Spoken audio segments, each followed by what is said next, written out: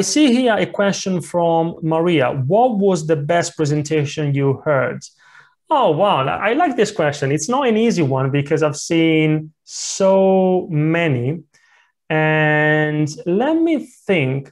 Now, there is a, if we think about TED Talks, for example, because you can also watch them online, the most viewed TED Talk is Do Schools Kill Creativity by Sir Ken Robinson, which is, we talked about storytelling today, and Ken Robinson is an amazing storyteller. I don't know, Maria, if you've seen that talk.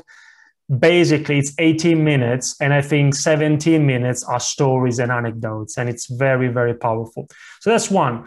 I'm also thinking of another very powerful TED Talk is Brian Stevenson.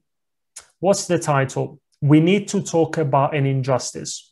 Brian Stevenson is a civil rights attorney. We need to talk about an injustice.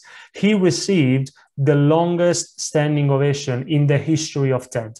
And not only that, the audience also donated $1 million to his non-profit organization straight after the presentation. So we need to talk about an injustice, Brian Stevenson. Then I also like, for example, Brené Brown, fantastic woman, fantastic lady, Brené Brown, The Power. I think the TED Talk, the title is The Power of Vulnerability, if I'm not wrong. Another one, and then I stop talking, is Amy Cuddy, again from the US, Amy Cuddy. And I don't remember the title, but it's about power gestures. And I like it in particular for the conclusion. So that conclusion is very powerful.